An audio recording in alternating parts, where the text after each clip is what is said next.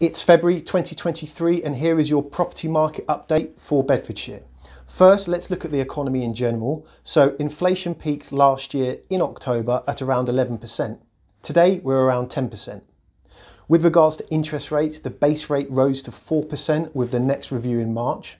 Many believe that interest rates have now peaked, as this happens when the longer term interest rates tend to fall below the bank rate, which is what we're seeing now with lending rates falling below the base rate of around 4%.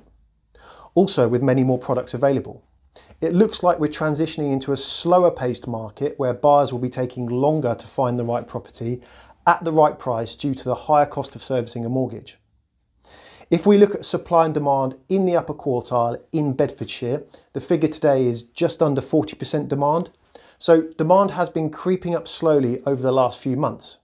Rightmove also reported an increase in the number of buyers returning to the market, with the number of people contacting agents up by 11% in the last 2 weeks compared to the same period back in 2019's more normal market. A year ago, demand was 75%, with demand really outpacing supply. So the market is still very different from last year. However, there's still a significant amount of people looking to move. On a personal level, I'm very busy on a daily basis and there's still a lot of activity happening since the start of the year. Average house prices are falling. They flatlined in January, with prices expected to fall for the next couple of years. According to a survey by The Times, 2/3 of economists expect house prices to fall by nearly double digits this year. Have a good day.